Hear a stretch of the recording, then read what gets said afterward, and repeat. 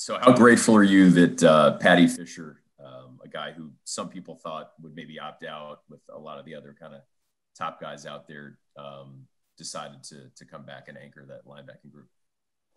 Well, we're excited because obviously he's an excellent, outstanding football player, and he's a great leader for us. So, we're excited that he wanted to play because we're excited that we're getting to play. And, it certainly helps when a young man like that says, I want to play too. And, is providing great leadership by doing that. Dave Ennett. Hey, Coach. Dave Ennett. So you had, I think, something like 13 sacks, 24 TFLs from Gaziato and Alex Miller combined. Where do those come from now, or is it you just get them by committee? We have to do a better job of putting our players in position, but we have, I think, we've seen some excellent development of our young players. And I think that we can replace those, and we need to do a better job as coaches, getting them in that position, because that's one area where we felt like we need to do a better job, affecting the quarterback and getting more takeaways. So, we worked hard at trying to do some things, but, I've seen improvement in Ernest Brown, and, Eku is improving all the time. Jason Gold made some good plays last year, but we feel like he's very much improved. And, Trevor Kent, Tommy Adebawari. So I've seen the improvement in those guys, and, it's their turn to step up like Joe did and Alex did. So we feel good about what we have up with our front seven there. Eli? Hey, Coach. Eli Carp from Inside NU. So Fitz is sitting on 99 wins right now. You've been here for the majority of his tenure.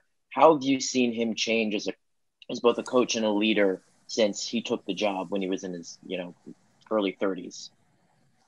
He's done a great job in my estimation. I've been fortunate. I've worked with some Hall of Fame coaches, but he just continues to grow a little. But, I think it's his overall the way he leads the coaches, the way he leads the players. He's got some core values that he believes in, and he preaches them consistently. And, and he does a great job in recruiting. He works his tail off at those things, and it's obvious. But he's so organized. He's always looking ahead and what we need to do better or what other people are doing. And so we try to kind of stay ahead of the curve that way. And, but I can't tell you how impressed I am working for him. And he's a great guy to work for too, the way he treats us. Ella, go ahead. Hi, Coach. I'm Ella Brockway from the Daily Northwestern. Where, in comparison to where you would normally be in like a normal time frame, normal season, a week or like a week and a half out before the start of the season, where would you guys say you are, like physical preparedness, mental preparedness, stuff like that? It's been a challenge with the restrictions we had early, that we couldn't be in pads and we couldn't really work against each other. So we may be a little behind in the physical aspect, but mentally we've really pushed hard to get our football stuff installed. And I like where we're at mentally. But the speed of the game is always a concern because we haven't been able to do as much physical work, and you haven't been able to scrimmage like we might have, even though it would have been limited. But we feel like we've tried to research it and do things to compensate for it. And I like where we're at. Now we'll have to see in the game. Obviously, that'll be the real test.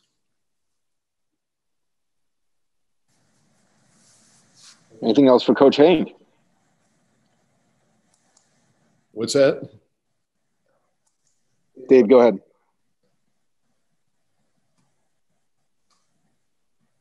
Coach, 51 years, I believe, this year for you. What does that number mean to you? I don't know that means anything unique.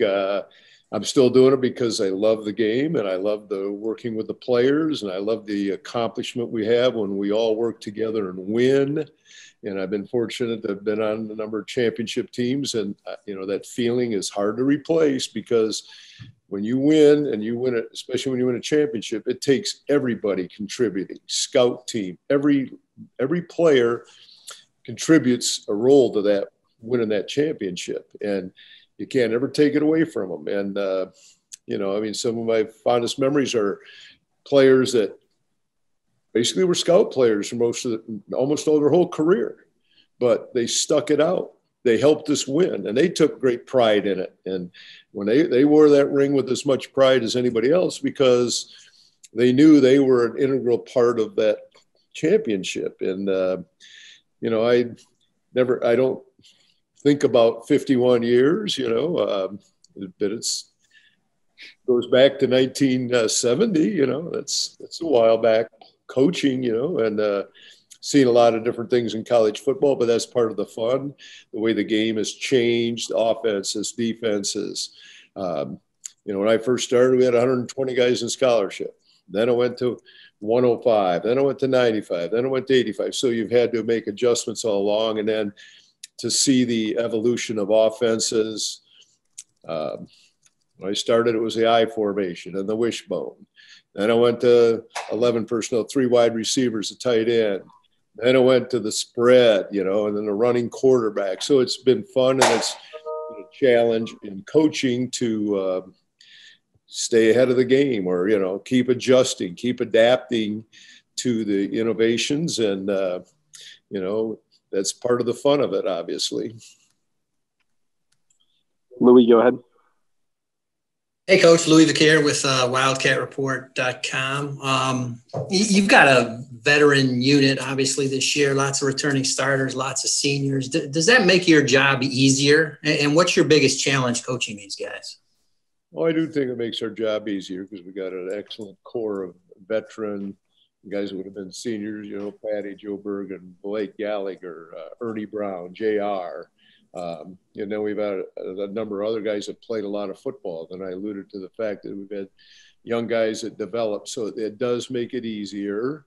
But we have to be mindful that, we got to have more than just our starting guys ready, because this unique year, you're going to have to play with some young guys. So we've worked hard to get them ready. But it does help when you have a strong group of little players that give you great leadership. And we're excited that we have those guys, and they've done a great job so far.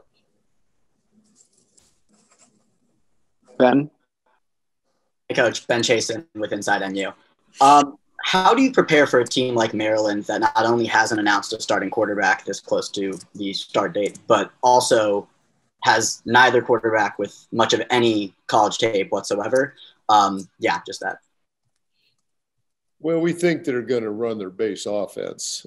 They had an athletic quarterback last year, and Tua, the projected starter, fits right into that mold. So, we feel like the main things they did last year are things we're going to see. And, there's some unknowns there. But, the key is we have to be fundamentally sound, and we have to be able to execute our defense and not shoot ourselves in the foot, make mistakes, and make them beat us. They will are in the same boat. They've had the same challenges of not being able to do everything you could in a normal camp. So it isn't like they have a tremendous edge on us. But we feel like the main things they did last year fit into what the projected quarterback's going to be. So that's what we're planning on.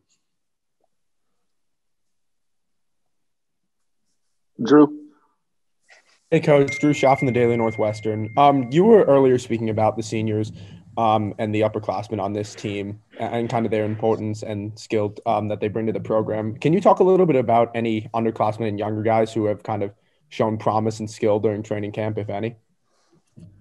We're excited about the growth of our young players, especially the ones I alluded to, Echo Leota and Jason Gold and Tommy Adebawari, Cam Ruiz, guys that were young last year but got a lot of great experience. Chris Bergen basically well, he started some the year before, but last year, first, full year starter, and he's gotten better. And we've seen some of our younger players, freshmen and incoming guys that we're very excited about now. They're still got work to do, but we're really excited about them. There's a number of them we're excited about. I hate to single somebody out, but I like our young players. We really do.